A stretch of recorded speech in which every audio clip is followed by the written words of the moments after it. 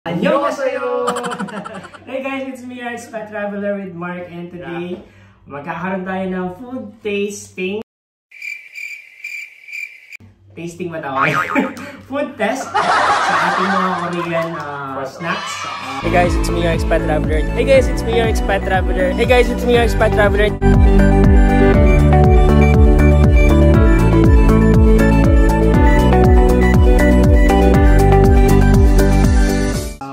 Ditong noodles and mga chips. Meron ding mga drinks. Yeah. So, check natin kung ano. That's right. First time ko to. Ngayon may help. Game? So, ano in-expect mo? Ano sa tingin mo yung magiging lasa? Di ko alam. So, samgyupsal lang naman kasi kinakain ko eh. So, ano ba? Ramen. Ay, ramyun. Nakakain naman din ako. Pero let's try. Yung mga iba, di ko alam yung mga taste nila. Okay, game. So, ang una namin titikman siguro itong, ano ba tawag dito? Buldak. Itong buldak. Buldak cheese. Ayan siya. So, para siyang pancit canton. That's right. Amoy cheese.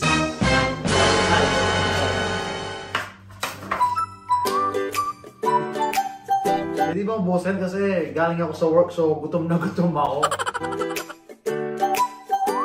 Gutom talaga eh, no? Let's try.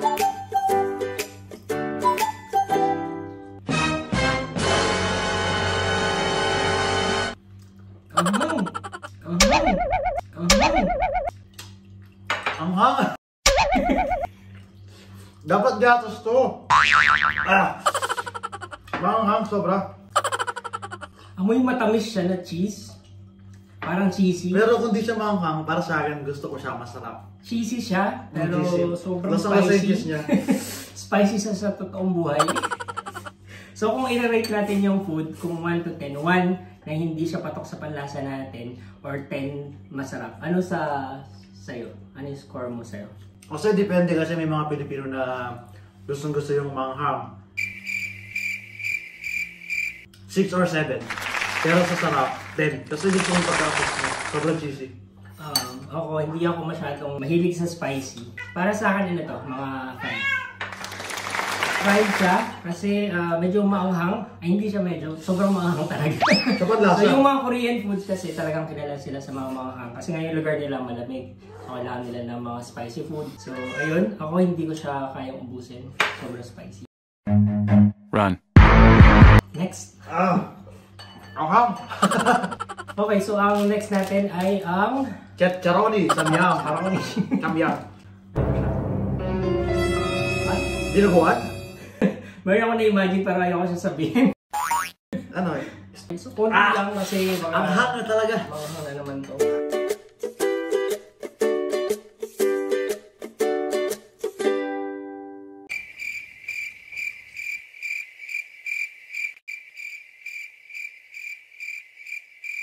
Masarap. Tausi. No? Tausi? Oo, tausi kasi black bean to eh. Hindi to masyadong spicy. Medyo okay naman to. Siguro score ko dito 7. 7 out of 10. Ikaw? Mga 4. Hindi ko trip siya. Hindi ko siya trip. Hindi ko alam. Sa totoo kasi ayaw ko talaga na tausi na isda. So, parang nalalasan ko siya. Okay lang din. Okay, so natapos tayo sa mga noodles. Try naman natin yung mga chips. Chips muna. Parang gusto si Doraemon lang si Pikachu. Mamaya to. Okay. Ito parang panghimagas. Sweet yan. So mga chips muna, mga chipseria muna. Try natin to. Sweet corn. Alam mo anong tawag. Sa nakakabasa ng mga Korean, i-comment down nyo lang. Kung ano tawag dito. May nakalagay kailangan yung social sa daliri. Kailangan gusto talaga. Parang may ganyan tayo sa Pilipinas. Pati yung buggles, di ba may ganyan? Ano si Chichi na tawag doon? Yung buggles ba? Beagles? Okay na. Kailangan isuot daw muna siya dito. Number 1. Okay lang.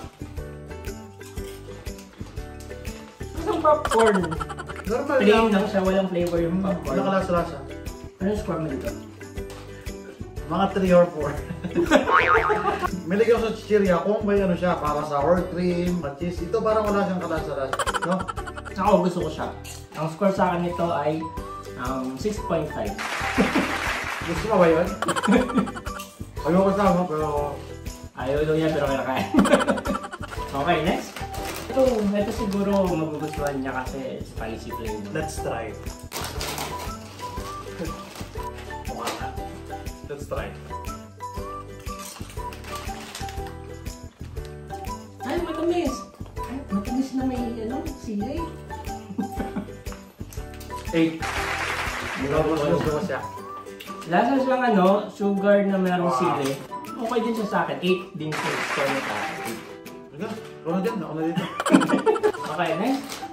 Wala siyang English na sila. Wow! Ang bango niya. Ayan siya. Wow! Parang may ginto sa pilit. Oh, ang bango niya. Bango siya. Kasi may honey. Kakaiba itong chichirya na 9 to. Parang pambata. Parang pambata Pero masarap itong siya. chichirya na to. Kasi, 9 siya sa akin. oo, hindi siya maalat. Lasang gatas. Lasang gatas naman yung sugar. May honey kasi, may milk. Butter tsaka honey. Masarap siya. Ako siguro 8. So natapos na namin yung tatlong chichirya. Mag-6 naman tayo. Ito, cute. Cute naman ito. Doraemon tsaka si Pikachu. Sa'yo si Pikachu. Sa akin si Doraemon. Wow! Ganyan ang itsura niya. Parang meron siyang palaman sa loob. Masarap siya.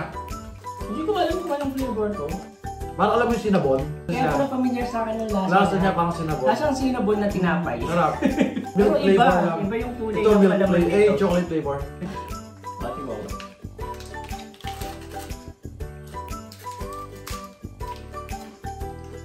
Parang vanilla, hindi ko lang. Mas masarap to. Mas gusto ko to. May kalasa to nung bata ako. May I-rate ko siya ng 9. Ito siguro mga 7 lang. Ito 9 para sa akin. Sa Pikachu, 9 din siya sa akin. Si Doraemon, 6 siya sa akin. Yan, ito na yung hintay ko. Yung drinks. So drinks, so since mahilig siya sa kape, Sa akin yung kape. sa kanya yung kape. And tapos water. Let's try this one. Coffee. Ang hirap naman yung buksan. Ayun, nabuksan ko siya. Oh no! Sarap. Coffee na coffee talaga siya. Masarap siya. I-rate ko ito ng 10. Masarap siya. Kagabi kumain kami ng pakwan, yung totoong pakwan. Ito since pakwan flavor daw, hindi ko nalasahan yung pakwan. Wala. Lasang lasang... Alam mo yung candy sa Pilipinas na kulay orange yung pati yung dynamite na orange? Oo, yun. O yun, parang ganun. Ganun yung lasa niya. Sa mga coffee lover dyan, the best. So, ang score ko dito is 8. Since hindi ako sigurado kung magugustuhan ko ito, bumili ako ng isa pang drinks para sa akin. May palusot ka pa eh. Mandarin kasi gusto ko yung mandarin. Sana all may mandarin. Oh no! Para siyang hindi... Para hindi mandarin. Hindi para siyang mandarin na hindi hinog. Ang score sa akin nito is 8. Mag-8 pa eh, no? Ay, hindi siya mag-8 pa. And lastly, meron tayo dito mga ice cream. Ice cream? Ice cream sandwich ba tawag dito? Ayan. Try mo yung chocolate. Ay, bro. Chocolate. Oh!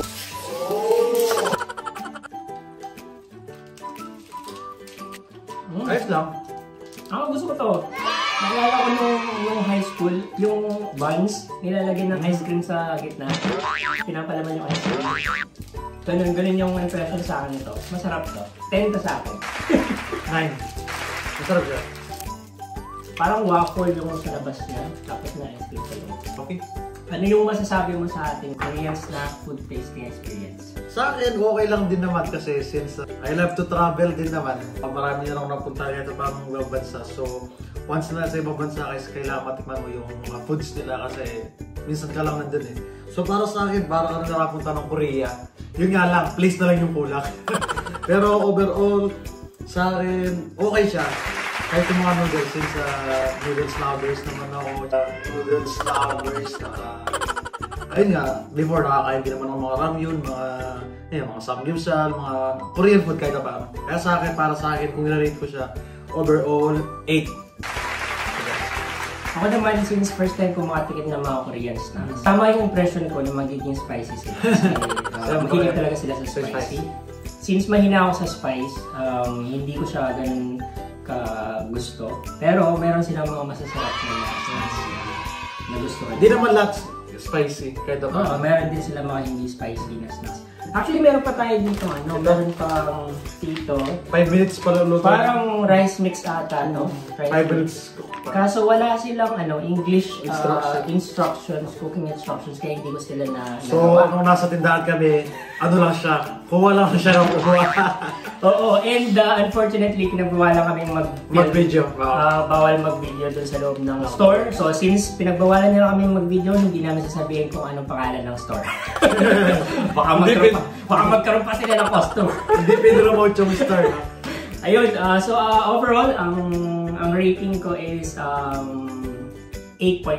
Wow, 8.5. Pero yung presyo, okay lang din ba? Hindi naman sila pricey para sa akin. Kasi parang itong noodles, tag 5 dirhams something, or 5.25 something. Tapos itong mga to, 3, 4, ganyan. So hindi naman sila ganun ka-expensive.